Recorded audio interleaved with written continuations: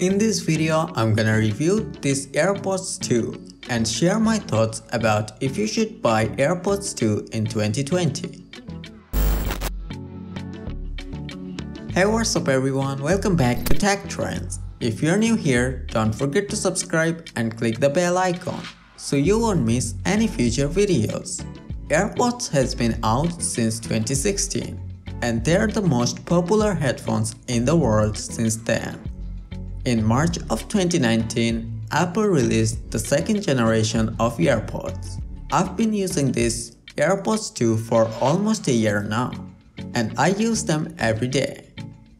If you have an iPhone and thinking if you should buy the AirPods 2 in 2020, here's what I think about it. First of all, the price. You can get AirPods in two variations. One comes with wireless charging case, which costs $199, and the other one doesn't come with a wireless charging case, and that's priced at $159 USD.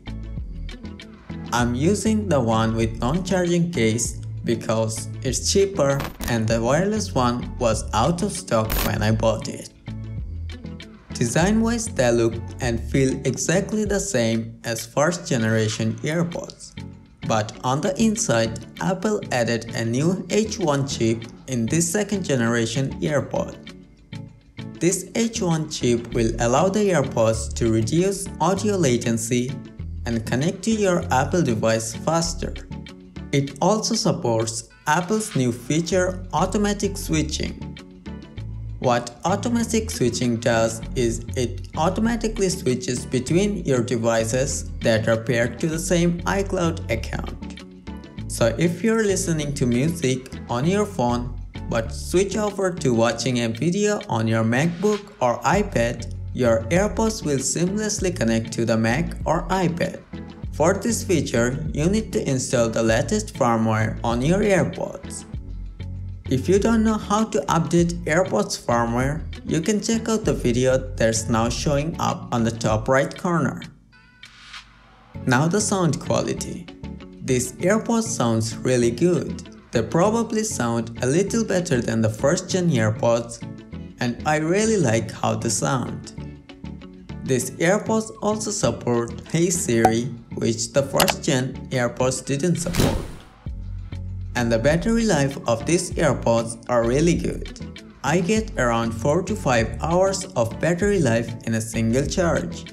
And if the battery life is low, I can just put them back in the charging case for 10 to 15 minutes and get another 3 to 4 hours of battery life. It's just great. So should you get AirPods 2 in 2020 if you have an iPhone? Absolutely. I think these headphones are awesome and it's totally worth buying in 2020. But if you can spend a little more, I'll recommend getting the AirPods Pro. That one has better design and noise cancellation and more. I'll leave the link to buy AirPods 2 and the AirPods Pro at the lowest price available in the description below. If you want to support this channel, you can use my affiliate links from the description below. Hope this video helped you. Like the video if you liked it, dislike if you didn't. Subscribe to the channel for more videos like this. Have a great day and peace.